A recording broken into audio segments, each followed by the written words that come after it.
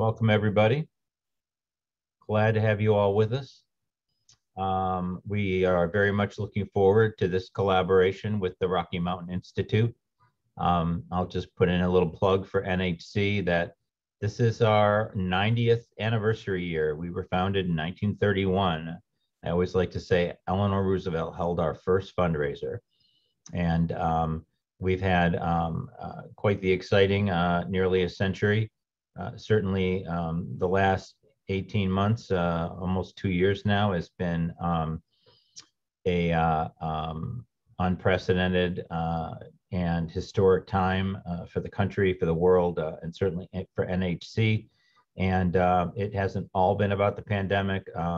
Climate is an issue that has just gotten more and more obvious to all of us, and the climate imperative continues to be a rising issue politically. You can check us out at nhc.org, and if you're not a member, you can click on the join box in the upper right corner of the homepage and join great organizations like RMI, who have become members of NHC in the last year.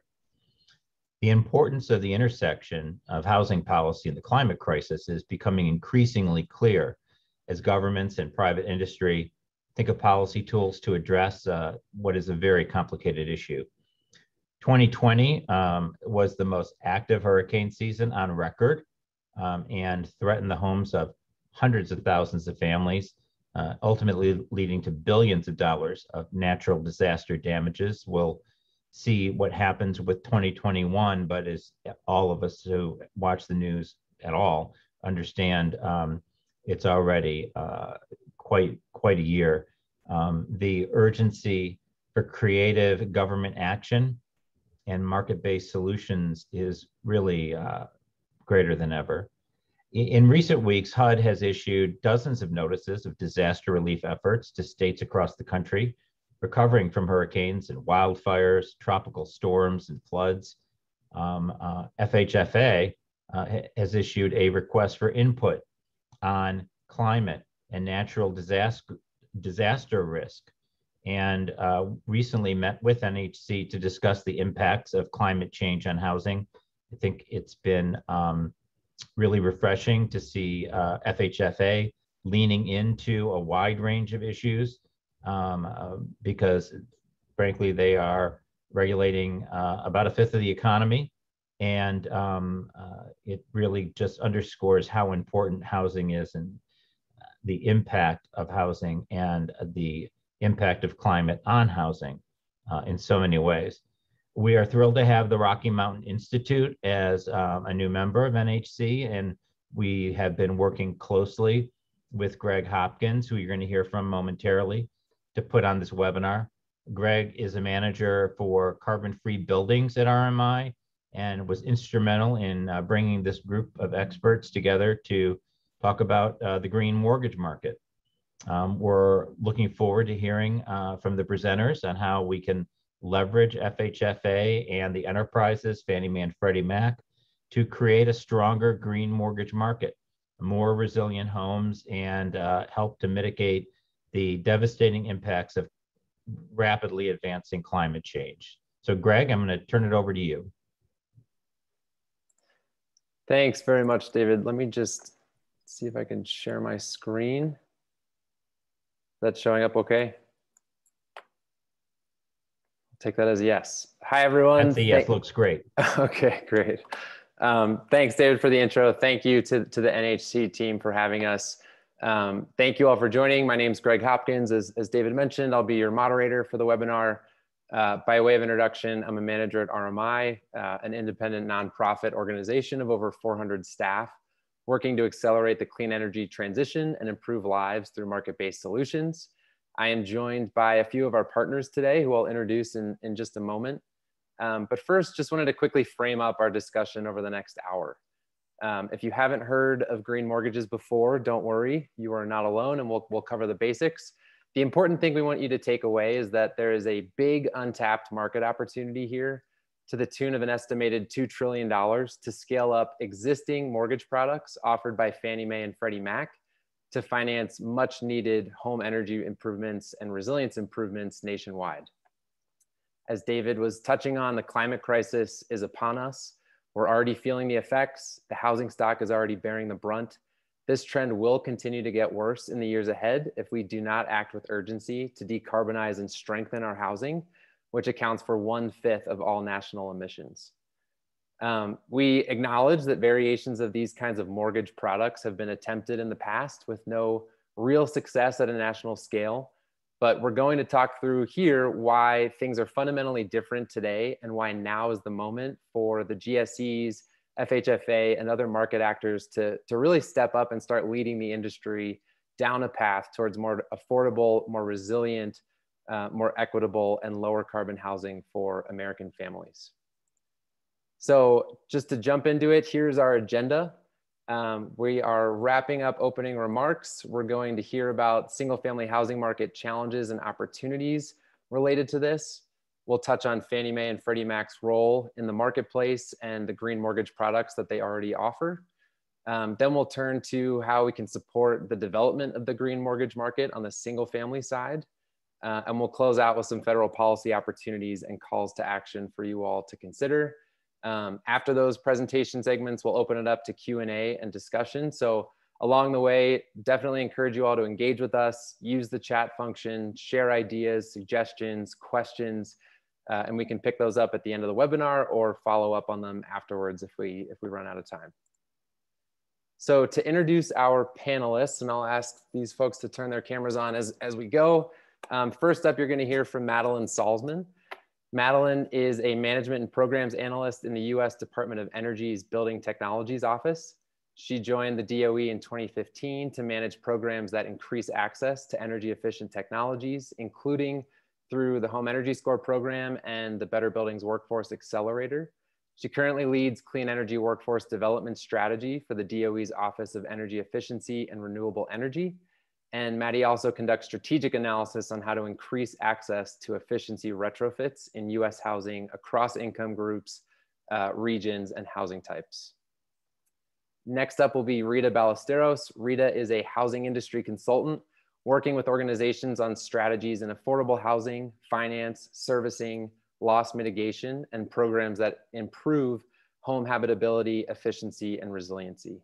She worked at Fannie Mae for 10 years, where she led the affordable housing preservation activities for its single-family duty to serve requirements, as well as energy financing initiatives. And prior to that, Rita had significant consulting experience with KPMG. She will be followed by David Hesselum, who has been a national leader in efforts to develop home energy labeling systems that allow the value of energy performance to be gauged by real estate stakeholders. David has a background as a green builder, and since he started at Earth Advantage in 2008, he's worked on programs in 16 different states and advocated for the use of national standards. His work at Earth Advantage has included software development, research into the effectiveness of energy audits and the feasibility of labeling programs, implementation of programs to enable the valuation of green and energy efficient homes, as well as green education for designers, contractors, realtors, bankers, and appraisers. And then you'll hear from me on RMI's perspective on federal policy opportunities and calls to action. So with that, I will turn it over to Maddie to get us started.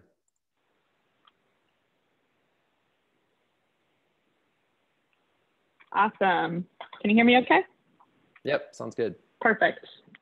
Great. Well, thanks, Greg and David and everyone who's helped make this event possible. I'm really excited to be speaking with all of you about this really important topic. You know, you will see this slide, but it will fill in as we go on throughout the presentations about the confluence of opportunities and challenges right now that we think are really pointing towards the need for unlocking green mortgage financing opportunities nationwide.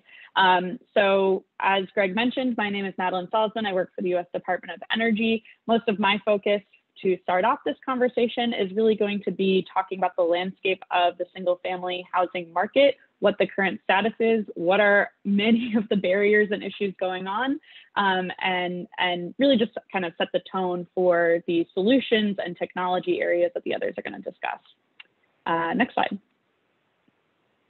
So first off, by the numbers, I wanted to highlight a few elements of America's single family housing market as it exists today. Housing represents approximately 95% of US buildings. I sometimes ask people to try to guess this number and nobody guesses quite that high.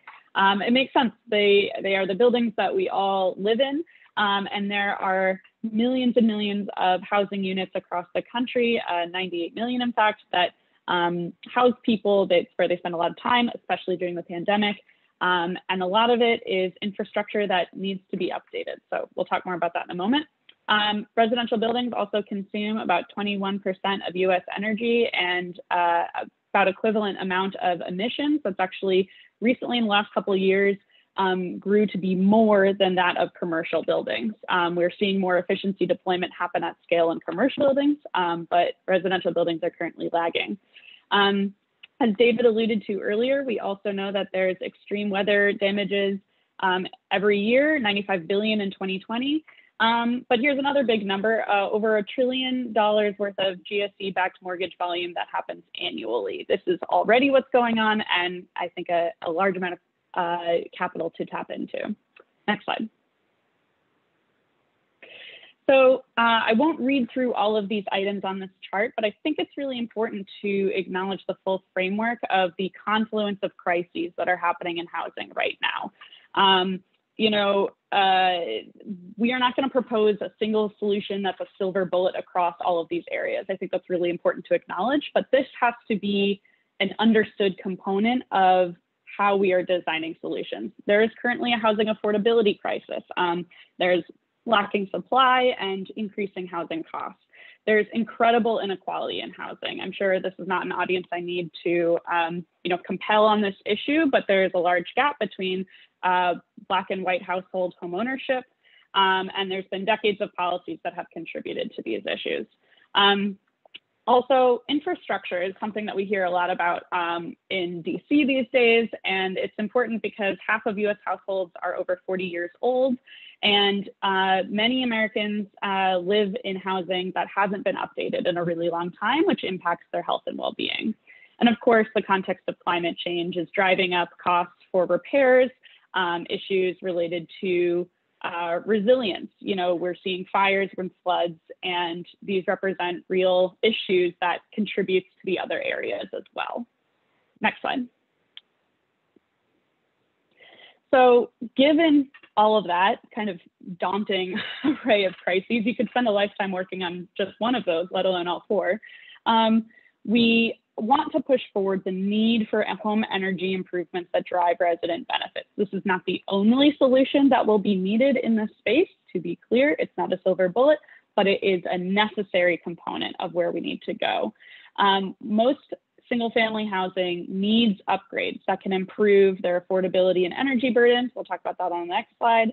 Health and safety risks, carbon pollution, resilience to extreme weather and disasters, and can be implemented in a way that helps minimize racial and wealth inequities, and at the very least does not exacerbate that context. We believe that there is a lot of potential for equitable delivery at scale of these financing products to include solutions that include transparency, market signals and incentives, and convenient low-cost financing solutions.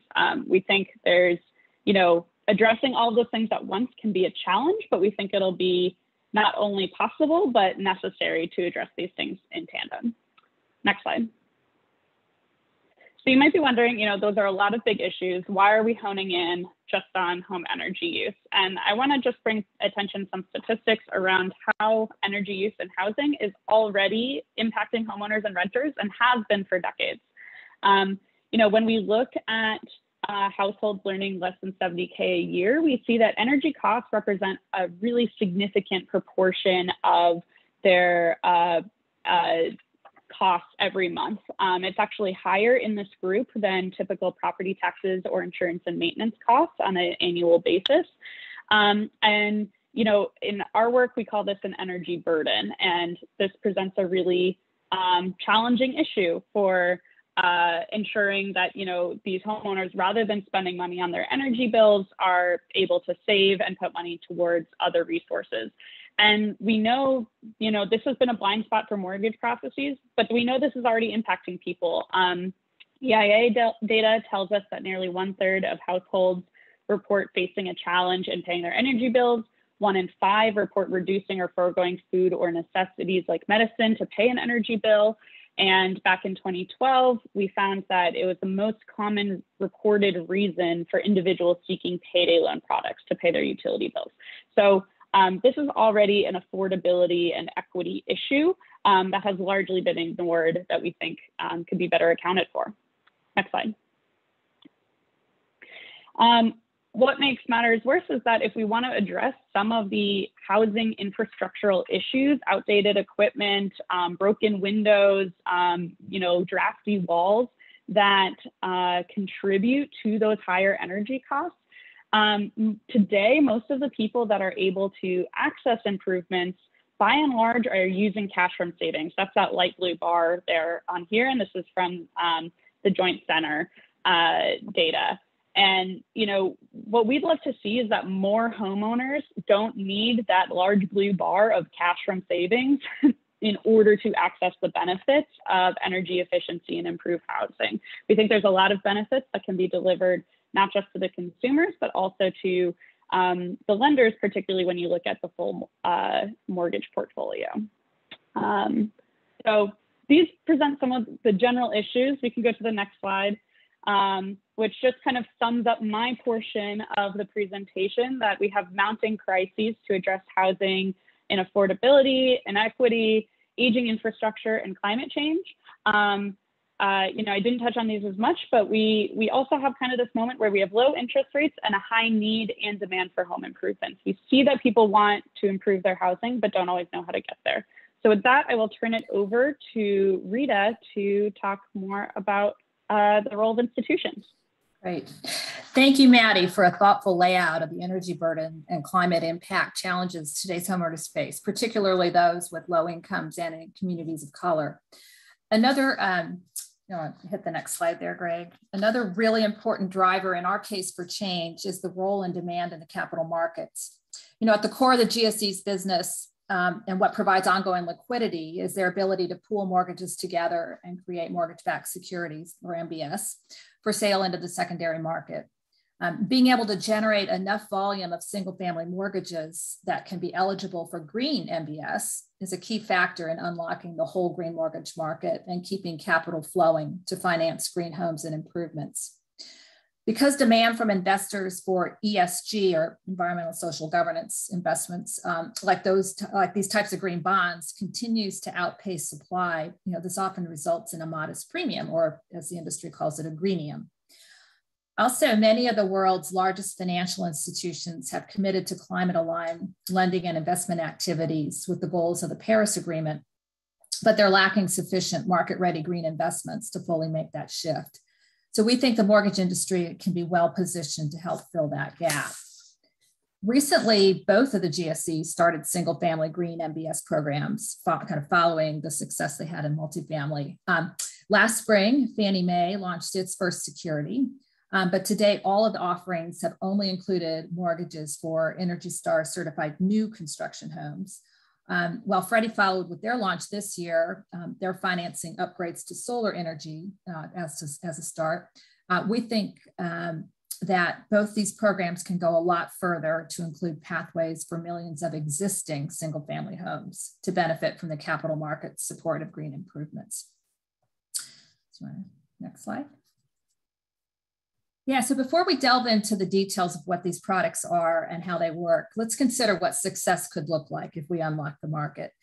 So certainly you've seen, many estimates and cute icons for various climate-related interventions, but here we highlight our analysis of the significant benefits and impact of Fannie and Freddie's potential role if green mortgages scale to even just 15% of their annual single family volume over the next 10 years.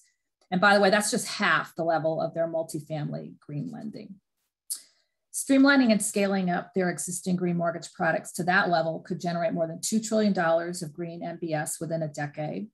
Approximately $50 billion of project-specific capital would be spent, which would improve nearly 9 million homes across the country, generate net cost savings of $12 billion for consumers, create roughly 650,000 domestic jobs, and avoid 57 million metric tons of carbon emissions. At the end of this presentation, you'll see a link to the report that was alluded to or discussed earlier, and that has a lot more detail on how we got to these estimates, in case you're wondering. So because of their size and the influence the GSEs can have, they can have a really big impact and can be big levers for market transformation. And so that's why we're so focused on them to accelerate the availability and adoption of scalable low-cost financing solutions for homes that are in need of energy efficiency, resiliency, and other solutions to address health, climate change, and decarbonization. Next slide. So, Green Mortgages 101. So let's cover briefly what these existing green mortgage options are. So each Fannie and Freddie have a branded product that offers certain flexibilities when a homeowner rolls qualified improvements into their purchase or refinance mortgage for an existing home. So these items are taken into consideration when the appraisal is done, and the homeowner's underwriting is actually based on the as completed value. Although then they actually have up to 180 days to have the work completed. So the value is in consideration of what they plan to do. And the amount that they can finance into the mortgage is up to 15% of that new value. Both Fannie and Freddie permit basic weatherization like insulation, energy and water efficiency improvements such as new HVAC or windows, as well as renewable energy systems like solar. Fannie also includes resiliency features that protect the home from natural disaster or the impacts from climate change. And they both allow in a refinance the inclusion of existing energy debt for prior work on the home. And that's a really important feature for a borrower who has taken out other types of consumer financing already. As Maddie showed you, it's not just cash, but they're also taking out consumer loans, putting things on credit cards, and the GSEs allow that to be refinanced at a later time. Certain new projects are going to require a home energy report to support the qualified efficiencies, but others like weatherization and renewables do not. And as I go through all these things, I do want to highlight that this is a very high level summary of what they're offering, and certainly the GSE's policies and guides would apply to all of the details in the terms and conditions. But it is clear that these options can offer consumers many benefits. A mortgage gives access to what is likely the very lowest cost of capital from a trusted source, their lender, and comes with the consumer protections of the mortgage transaction. It's also available at a convenient intervention, that is when buying the house and identifying the needs at that time or refinancing. And again, in the case of the latter, which is often what homeowners are utilizing these products for, this type of loan is essentially a cash out refi for the purpose of making improvements, but without the added interest rate cost of a typical cash out. So let's quickly touch upon the scale that we're seeing with this. So in spite of all this, there really hasn't been a lot of traction in single family, as we've mentioned. Fannie and Freddie's new programs are good moves, but in the right direction, but they're far behind the green multifamily market. Fannie started that program in 2012, and it's now grown to become the world's largest green bond issuer. And that's for green securities of any type, not just mortgages. And this has represented about 30% of all of their multifamily mortgages go into the green MBS.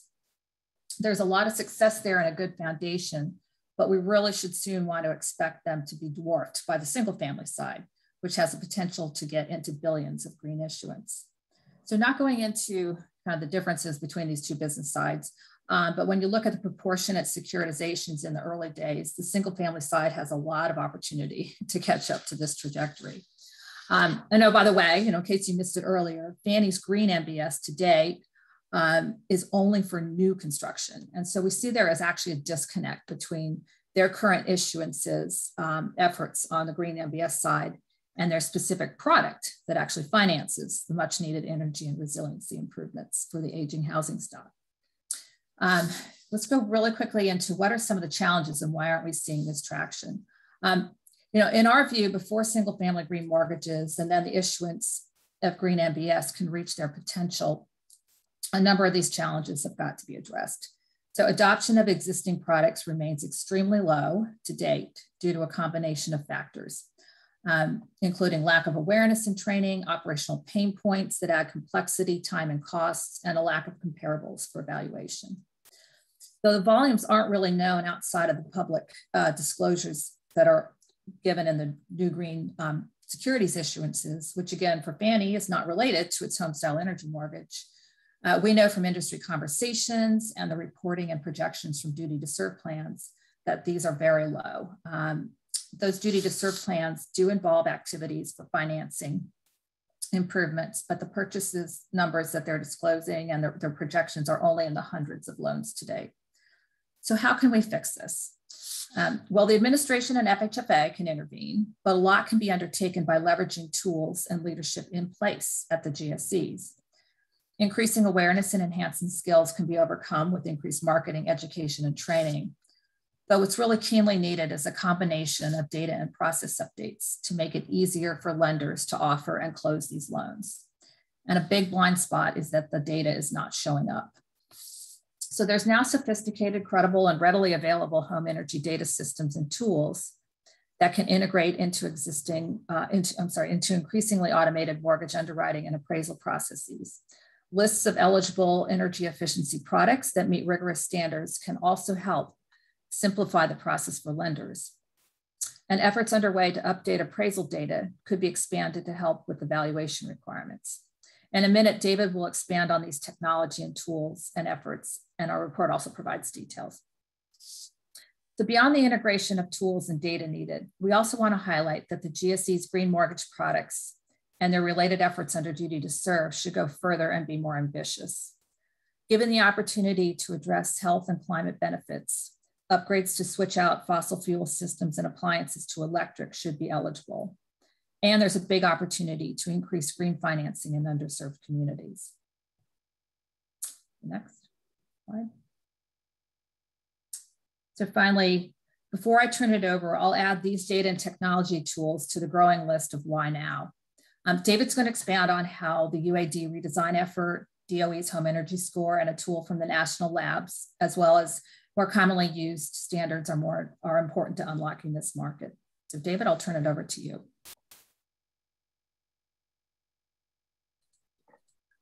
Thank you, Rita, for setting that up, and thank you to the Housing Conference for having me here today. Look forward to the conversation at the end as well. So yeah, the why now is the central question across this whole discussion today. And right now, I think everybody knows has been mentioned, the concept of financing energy improvements through mortgage origination has been around for decades, and there's only been marginal success, as Greg mentioned. And that success has typically come when an individual lender or even an individual loan officer has really taken it upon themselves to promote these type of loans, which in a variety of forms have existed for over 30 years. And from this technical perspective, why is it now the time for it to go mainstream? Well, I think it's because these systems that are in place now, they make it easy. And in the near future, it's going to be even easier because automated systems are going to take more and more of the process burdens away from the individual people involved. As a for instance around that, if you look at what's happened in the last 18 months with appraisals around the United States due to the pandemic and folks not being able to get into houses, the number of appraisals that didn't involve an appraiser going into a home is now more than half of mortgage originations. And that was a result of that need. But similarly, the same sort of tools that have gone into effect for that are going to enable a lot more easier processing of this type of loan. So next slide, please, Craig. Thanks. And in terms of talking about making things easy, I mean, that to me is one of the central questions, as I just mentioned. And my favorite saying on all this is, you know, it's pretty easy for the McDonald's salesperson to sell you some fries when you stop by for something else, because they know they have all the tools in the kitchen that are going to make producing those fries and getting them to you by the time you reach the drive-through window. And that's kind of been a problem for anybody involved with these type of loans in the past. The systems haven't been in place, or they haven't had confidence in the systems for every time that they're working with a new customer on a loan origination for them to say, hey, would you like to finance some energy efficiency or solar or resilience as part of your refinance? But it really has to become that easy. And again, things are changing. You know, I just refinanced, and part of the process when I was asked, actually the loan officer from Rocket Mortgage asked me, do I have solar on my house? They wanted to know because they wanted to know if I had a personal loan that they could have refinanced with one of these green mortgages. But he told me their near-term plan is to also ask if I had said I didn't have solar, they would have asked, do I want solar? And so it's really embedding these in these processes and knowing that the back end is available and easy to use so that can be integrated for everybody. So that was an example of what Rita was talking about with paying off a personal loan. And that's one use case that's pretty straightforward. But we think there's ways to make the paying off energy efficiency work pretty straightforward too. Next slide, please, Craig. So this is just retrospectively looking back over the last several decades, you know, why didn't we get to somewhere first? And I think in one of my opinions about this is there've been a lot of roundtables over decades where a lot of different folks from different industries were put together to talk about commonly how would we get to solutions. And, you know, although those resulted in a few aha moments over time, I think a lot of the times the typical realization of participants is, wow, the people in those other industries don't really know what my industry is like, rather than finding common ground. But that's, you know, the way this has been discussed has been changing too. So next slide, Greg. And over the last 10 plus years, there actually have been individual industries actually taking this topic on as their industry groups do their own business on their own work.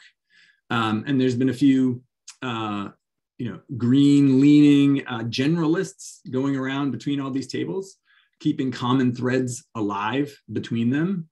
But, you know, as an example, you know, the real estate industry did establish, as they were establishing their own green definitions for all their fields, they established key ones just to describe energy and green performance. And then more recently, like the lending industry with their MISMO standards in the mortgage industry, they now have largely adopted the same fields that the real estate industry developed many years prior. And then if you go around to the tables, you know, the Appraisal Foundation, who sets the standards for appraising on single family homes, they actually set standards for how you take that information and incorporate it into your opinion of value as an appraiser, which also is what now gets fed into automated valuation models. And they did leading work on this more than a decade ago. And then folks like the Appraisal Institute and others have incorporated that into training for appraisers. And as I mentioned, folks with automated valuation models have incorporated it as well. And more recently, in the last few years, the GSEs have combined to lead a universal appraisal data set redesign initiative. That's a big mouthful, but what it means is the underpinning amount of data that all appraisal and valuation is based off of is changing, modernizing, and moving into a deep, big data space that allows for automation to take place. And then all the folks like, you know, the hat that I typically wear in my day job around green building certification and ratings. There's been a lot more coming together on that. They're making their data available to common places like the US Green Building Registry.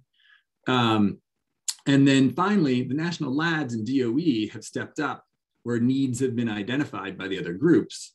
And one of these is the energy cost estimate for every home. And that's now available. In the next slide, we'll actually dive into that a little bit more. And so the energy cost estimate is what it sounds like, but it's for every single home in the United States, bases off a few pieces of data. And it provides a baseline value that every home's energy performance can be compared one against the other based on the common metric that everybody understands, dollars, in this case, dollars per year to handle the energy bills of that home.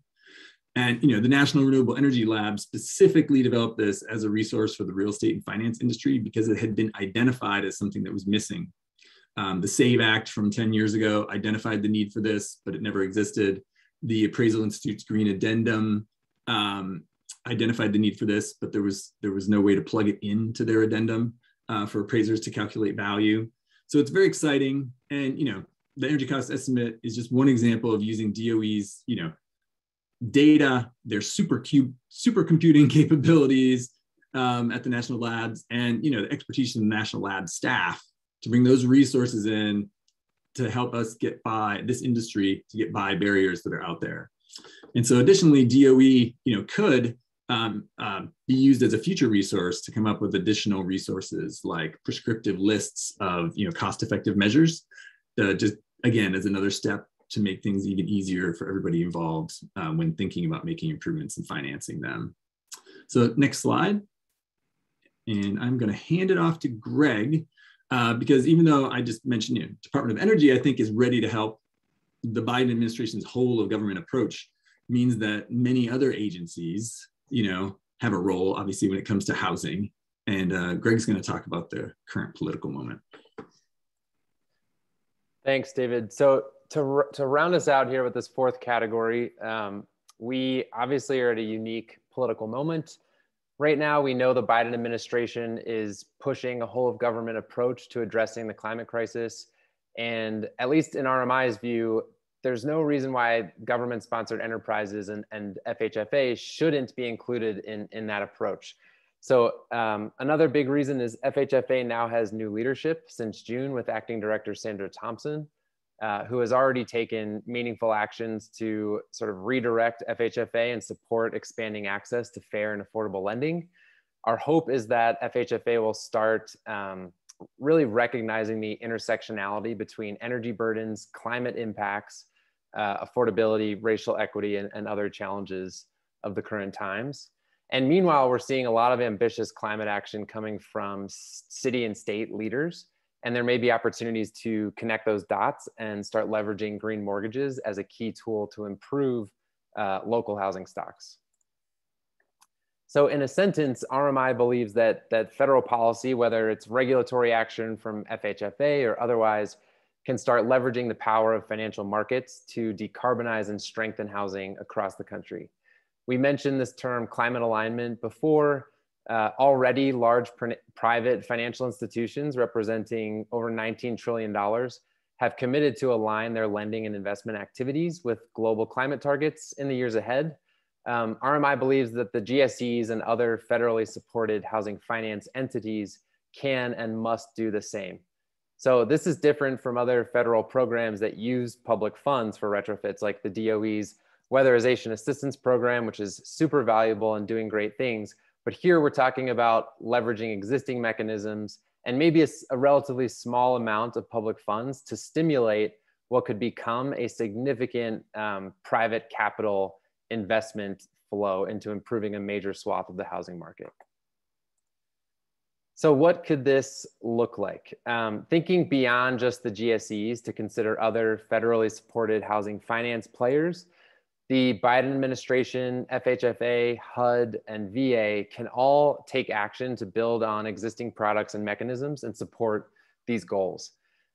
These entities together back an estimated 70% of all single-family mortgage originations, and they set standards to which lenders and appraisers nationwide are conforming. So they each offer existing products. We've covered Fannie's Homestyle Energy, Freddie's Green Choice, but also FHA and VA have their own energy efficient mortgage. All of these are really underutilized to date, but can be enhanced and streamlined and really scaled up through decisive policy interventions to finance home energy and resilience improvements at among the lowest cost of capital for millions of American homes.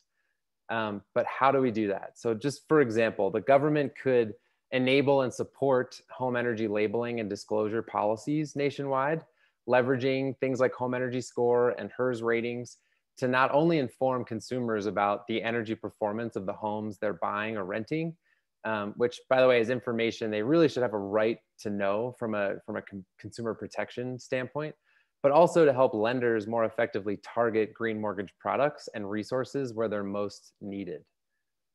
Even without disclosure policies, the GSEs and these other entities should incorporate home energy data and home climate risk data into their underwriting and appraisal standards, as David just touched on, to correct this major blind spot and support the development of the green mortgage market on the single family side. As we heard, this data exists. There are tools that can readily auto-populate key fields to make this easy. Also, the GSEs, FHA, and VA should streamline and standardize their green mortgage products and processes to make all of this a lot easier for lenders to offer as part of all mortgage transactions versus treating these as like niche specialty products, really driving towards that do you want fries with this kind of approach. They can also tactically develop plans to expand access within lower income communities, communities of color, who we know disproportionately struggle with high energy burdens and adverse climate impacts. These kinds of green mortgage products can be combined with down payment assistance and counseling services for first-time home buyers to expand access to homeownership and to help sustain that homeownership in a more comfortable, safe, healthy environment for these families. In addition, a relatively small amount of public funds could be used to offset the upfront costs for more lenders to roll out single-family green mortgage programs, as well as to subsidize the cost of energy ratings, energy audits, and retrofits for LMI households. And lastly, just sort of zooming out, RMI would argue that these entities should all be required to start measuring, disclosing, and reducing their portfolio-wide carbon emissions estimates and climate risk exposure, so that we're more prepared for increasing climate events in the future and the losses that come with them, while also reducing our contributions to that increasing climate risk. So in terms of opportunities and calls to action for NHC members to consider, we're here really to just raise awareness, to get this on more radar screens. We'd really encourage you to talk about this, talk about the untapped market opportunity here with your networks and your contacts, incorporate this stuff into policy recommendations you may be making to the administration or the new FHFA director. Support other related federal policies that advance these goals. So David mentioned the SAVE Act. I think that's a good example. And if there's interest, there may be potential to sort of build a small coalition amongst us, further develop these kinds of recommendations with an NHC-led working group. Engage. So we all are pretty involved in the GSE's duty to serve process. They recently developed plans for the next duty to serve window, which is 2022 to 24. And we are calling for more ambition on this front. There are plans related to green mortgages and addressing energy burdens in LMI households. We think there's a lot more that can be done and are really calling for more ambition. This is a process that anybody can get involved in. So we'd encourage you all to also, become part of this public comment process. If you're not, help monitor, support implementation, respond to RFIs issued by the FHFA on this front. Because really the duty to serve offers a pretty important mechanism to first serve the underserved borrowers and market segments that could benefit the most from these sorts of solutions. And then in terms of pilots, lenders, borrower counselors, other market actors in the mix here can promote the use of green mortgages and help testing solutions, really to prove concept and try to validate. So for lenders in the room, if you're worried about first mover risk, it's worth noting that GoodLeap, which was formerly called LoanPal, is one example of a lender who's had a lot of success growing their business model around the use of these products. And now, as David mentioned, Rocket Mortgage is actually getting in the game, leveraging these products to finance solar improvements. So now's really the time for market leading lenders to lean in and capture a share of this, of what we hope is a growing market. A lot more needs to happen on the energy improvement side of that equation, but we're optimistic that it will. And if you have other ideas, feel free to chat them in. We can talk about them in the upcoming Q&A segment. Here, we just wanted to quickly highlight a report that we jointly put out back in March, and I'll chat this link out to the group so you have it. This is sort of, it's the source of where a lot of the content that we've covered today is coming from. This report offers recommendations really from a home performance perspective to reduce a lot of the friction from what we perceive in the green mortgage origination and securitization process. So we'd encourage you all to check that out for more detail. And with that, I think we can open it up to questions, comments, ideas. I think we're encouraging folks to use the Q&A tab versus the chat tab. We've got some questions already in. So we'll go through those, and then I will copy paste our contact information, and please don't hesitate to reach out to us to pick up this conversation after today. So with that, I'll stop sharing my screen. I'll ask the other panelists to just pop their videos back on, and we can start looking at some of the questions that have already come in. So here's a quick one for you, Maddie. Can you share more about the statistic you mentioned that most payday loans are sought by consumers who are behind on utility bills? Yeah, great question. And yeah, thanks again for the opportunity to speak here. I can share a link to the report if that's helpful, but I think it was, the report's branded with the Center for Financial Services Innovation, and it is from 2012. So I think it's, you know, important to temper that, you know, it, of course, it's been almost a decade since then. I have not seen updated statistics on this front. I would eagerly take them if other folks are aware. But, you know, I think there's a few factors about paying utility bills, and in particular energy bills, that can make it challenging for folks to adequately budget on a month-to-month basis. You know, just the fact that the energy bills can fluctuate so greatly between seasons of the year and other factors. And it comes every month, and it matters a lot to people to not have their utilities turned off. We know that you know, that's an area where people want to keep the lights on. A lot of, you know, whether it's food not going bad in the fridge or something else more medically vital for folks. There's a lot of reasons people get a utility bill. They might not have prepped with their on the month-to-month basis. Maybe it's surprisingly high, and then they just need to pay. I'll also just mention that even aside from just you know, seeking various loan products that might exist for folks to pay energy bills, the government spends billions of dollars already on supporting low-income housing energy affordability through the LIHEAP program. And, you know, that I think speaks a little bit to the degree to which energy inaffordability has been kind of a hidden crisis for a long time now, where there's been some resources that have helped folks manage and, you know, maybe scrape by, but this is a larger issue that folks need to confront.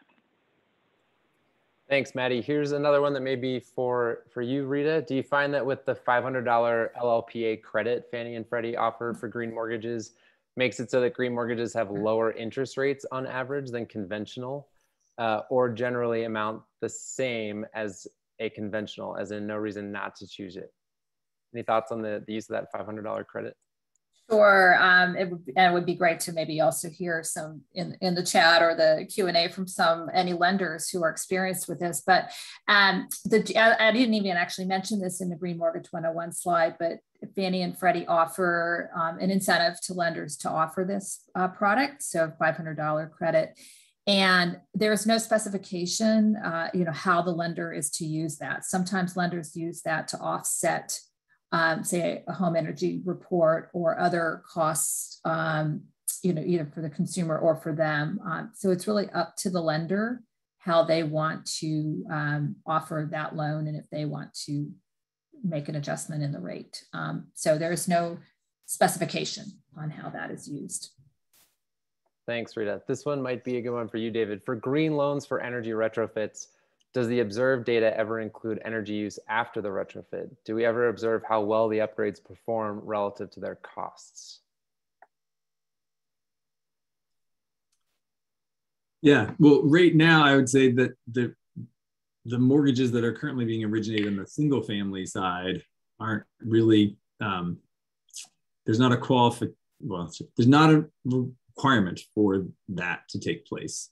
On the multifamily side, there actually is a requirement that ongoing reporting of utility bills comes in order to maintain the status of their loan over time for that that multifamily project. At the moment, the best case recommendation or best practice recommendations that we've been making have not been to add that level of complexity to the single family projects, but rather to focus on making sure that things that get recommended are improvements that have shown a long track record of actually providing savings. I'll also chime in there that, the Fannie Mae and Freddie Mac products that do exist do require a home energy report as part of their process. And so commonly used ones is I manage the home energy score program. There's also the HERS rating system that are commonly used. And I think other ones also qualify as well in certain use cases, but those are meant to kind of be the basis of tools that recommend cost-effective improvements that then the lender and consumer can use to better understand what's going to be cost effective and then incorporate that into their product. Great, thank you both. I think Kevin Kane asked a question that really gets to the heart of the challenge here in my mind that we'll just open it up for general thoughts. What are your recommendations for approaching lenders to ask them to begin offering green mortgages? What do you recommend saying when they say that it's too complicated, not on their radars right now, or not of interest unless it can deliver 1,000 homes next quarter? I've heard all of those. We've convinced a number of lenders to accept our clients with green mortgages, but none of them are themselves promoting to their clients. Any takers? I mean, I think this is why, we have identified a lot of the challenges, and we hear you, we know there's some operational complexities and other barriers, which is why I think there needs to be a lot of intervention and a lot of things happening quickly at once. So, David, you look like you're about ready to jump in here too. But we don't disagree about the challenges and have experienced those firsthand. However, whether it's a combination of incentives or specific pilots that showcase success, I think we're really trying to put our heads together and work with the lenders as well as the broader community who can help them to address those challenges. David, do you want to take something? I was just going to say, as the smaller nonprofit entity, I could stick my neck out a little further and, say, I really believe in mandatory education, not necessarily mandatory action, but mandatory education. And so, for instance, I think one way you would actually get loan officers to talk about it is if in every loan origination, there actually was a disclosure statement that had to be signed by the loan officer and the borrower that said, oh, their borrower was made aware of the fact that they could have borrowed money for energy related improvements. The same way that, as you have to sign all the other disclosure statements while you're signing off on your mortgage, whether it's purchase or refi, that would be the number one thing in my mind, again, speaking for this nonprofit Earth Advantage, that would cue up the conversation to actually take place and raise awareness, is if it was just a mandatory part of the process. So there at least had to be a piece of paper, virtual or real, put in front of somebody that they signed to say they were aware. I think we have time for one more. And I think, so David Botany made a really good comment that we touched on, didn't really get into. One obstacle for the GSE products is it can be hard for the appraiser to increase the value of the property by the amount of the cost of the new energy efficient appliances.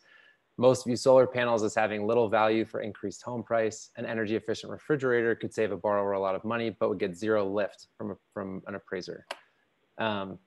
David, maybe I see you're starting to type an answer. Do you want to speak to potential solutions to solve that appraisal challenge? All right. Yeah, I was just in going to a say, minute or less. very quickly, this is an area where I think automated data flows, sort of the change that's happening right now with the initiative on changing the universal appraisal data set, is going to provide the data combined with the data that already exists out there, and this NREL tool. You now have the data solutions to enable automated valuation models to handle this. And so removing the obstacle of an untrained individual person from the system and replacing it with a system that is informed by all the available data and calculates it according to approved methods. So I think this is something within 2 years at the outside that we're going to see this barrier really be melting away. Thanks, David. I think that's all we have time for. We'll try to, in the next couple of minutes, answer some questions via chat, and always willing to follow up with folks afterwards if there's interest. But I think right now we'll turn it back over to NHC to close out. Thank you. This was great. It's a fascinating subject, and we're thrilled to have this kind of expertise. I want to thank everybody for coming.